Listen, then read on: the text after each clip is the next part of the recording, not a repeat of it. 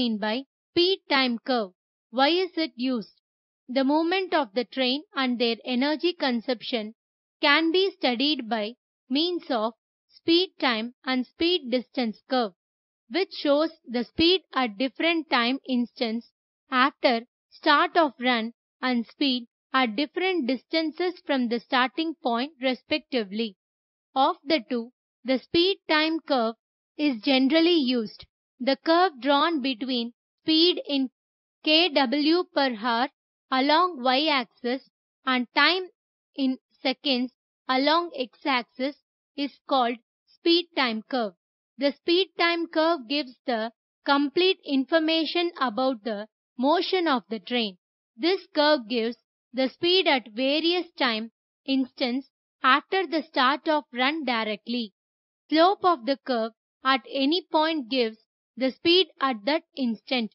The area under the curve gives the total distance traveled by the. What do you mean by average speed in electric traction? The mean of the speeds from the start to stop, that is, the distance between two stops divided by the actual time of run, is known as average speed.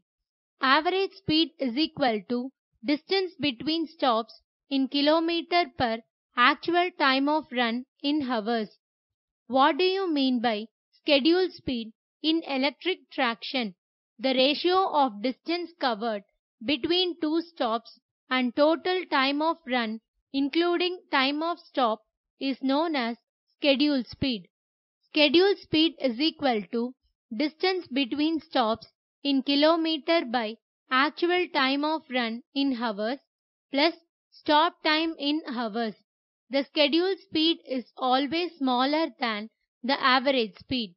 The difference is large in case of urban and suburban services and is negligibly small in case of mainline service.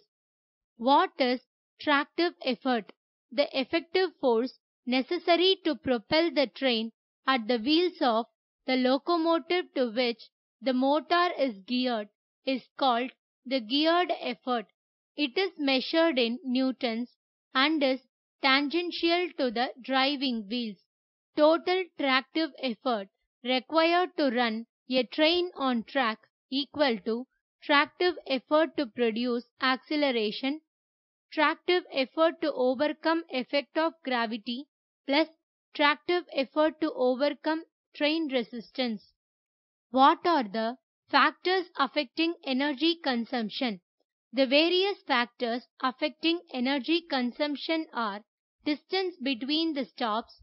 The greater the distance between the stops, the lesser will be the specific energy consumption for suburban service.